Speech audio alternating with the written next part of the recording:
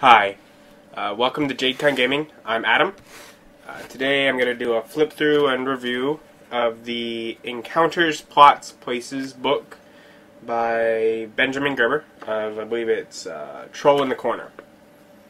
I got this through Kickstarter. It's I think the first role-playing game Kickstarter I did, and it took him quite a while to get it out. I don't even know if they currently have the print version for sale, available online other than through the Kickstarter, but the PDF they definitely do.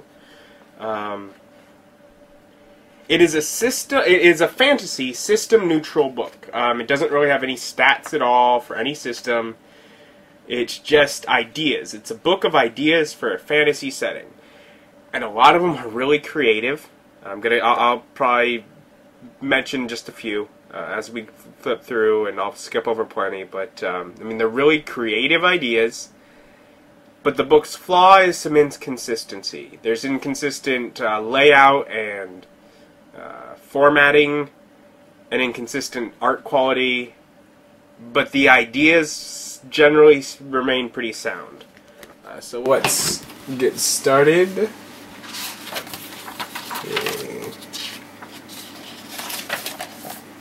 They introduce and sort of say how the general layout's going to be, although occasionally things differ from that. And like, here's one of the things with the formatting. The first, thing, that big title there is the header for this section here, and I just, it's one of those things. Ultimately, they could have spaced it out better, put a space, made the header at the top of the page. Like this first.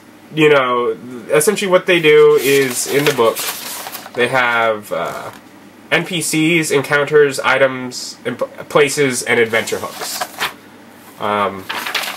Like this first NPC goes over the story. It's a 14-year-old necromancer who kills her parents.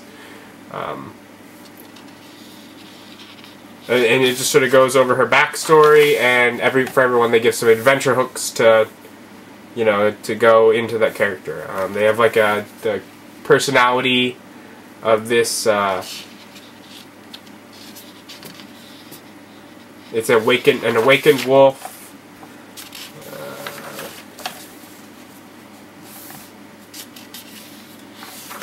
Various NPCs.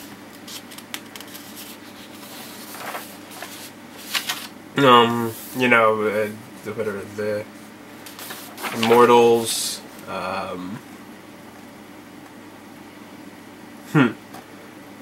Yeah, someone that's either on a mission from the gods or totally crazy. And they do at times leave things open to what you'd want. And I mean, some of the art in here is pretty cool. Very much different artists. Like the Waykeeper here and Swina here are clearly the same artist, following pages, whatever.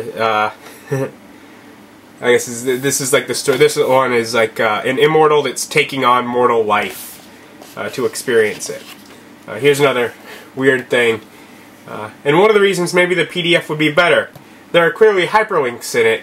Hyperlinks don't work in a physical book, yeah. But yeah, so they have some NPCs which have pretty full stories, and everyone has a couple of adventure hooks to hook in the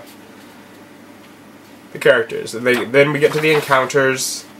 And this is a dragon that disguises itself as other races.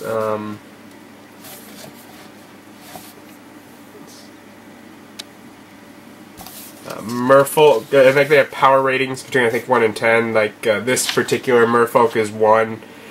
But essentially, they go over a whole story about how she's mistreated by surface dwellers. And so they have the Merpeople Kingdom at power rating 7, because essentially, there's nearly, depending on how the players go, there could be a war between the merfolk and the surface dwellers.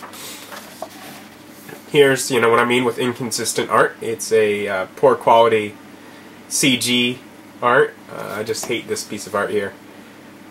Which, of course, is a gray. No. It is a tiny insect. Just looks, like a gray. Whatever. I don't know. That one I don't like. The art turned me against him. A mad ghost. There we go here. Pseudo-death. Oh.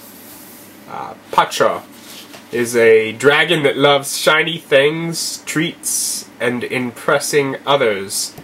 That's an interesting one, and as much as this is just a pencil drawing, I love this little piece of art. It's so detailed. Oh, an iron golem suit, which is just like a cool idea to make it where because ultimately it's still a golem, but it's a golem that you can wear.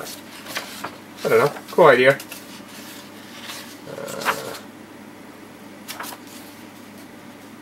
The sentient tree. Oh. This one, the half-size army of children. Like, it goes over this story in here, and essentially it's someone that is using magic to kidnap children and then sends them back, like, over like months. Children just start disappearing, and then they get sent back to the town that they were taken from as an army and told either you're going to kill your own children, or they're going to kill you, or you're just going to give me the town. And just sort of the way that works. I mean, that's a cool idea. I like that. That was creative. Mana core. Then they have magic items. The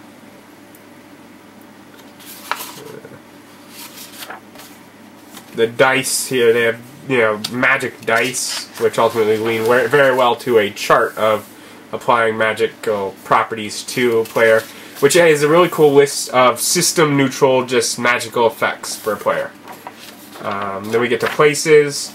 This first one was probably one that I loved. It's the Veil of Peace. And essentially it's an area where a paladin died, and his final, valiant paladin, and his final wish was for peace. And so essentially the whole area around where he dies prevents anyone from fighting and all that kind of thing. It's just a peaceful spot. Floating caverns, hidden city, some named towns. And then we get to just general adventure hooks. A brand new bag is the first one here, and it's kind of creative. Essentially, as the party, leaves the dungeon that they've conquered, they realize that they've just come out of what appears to be an ordinary cloth sack. And, are they in the same world? Are they in a different world? Are they on a different plane? Where are they? So I mean, that's a really creative, mind-bending kind of one. There are some simple ones. It has been raining nearly a month straight. Blame is laid on the local hag, who is in the caves within the nearby cliffs. That's very straightforward, simple. Field of Dreams. In the grasslands of Rang, dreams do come true. This becomes problematic for the player who gets chosen for the first watch while their companions sleep. I like that. That's creative. And then there's, silly ones, like the Small Clothes Conspiracy. Someone has convinced a local tribe of goblins that human underwear is immensely valuable. But, and here's one of the reasons I hate the formatting. I feel like something went wrong with the formatting. I'm actually kind of curious if I had the PDF version, if it's gotten fixed and it's just the print version. Because I don't have the PDF version. I'm kind of wondering, I'm sure that that's the kind of thing that got sorted out late, and that might be why they don't have the print version available online currently, is they may be sorting that out after the Kickstarter run. But ultimately, it's some good ideas. It is, from an next fantasy game, it's the kind of thing you look through and you get to get you inspired. I think that's probably what it's best suited for, is inspiring a DM to come up with a new adventure. Or really, some of the characters in there, the NPCs, could totally just be inspiration as a player for a character concept. But I'm pretty sure, at least the PDF is really pretty cheap. If you're looking at running a fantasy campaign and you like creating things yourself, but just want some ideas, something to think about, it's worth checking out, I suppose. Some of the formatting, though. I have hyperlinks in my physical book. They don't work. They're dead. maybe the PDF one will work better. But yeah, I'll link to where you can get it online. If you're interested, check it out, and have a great day.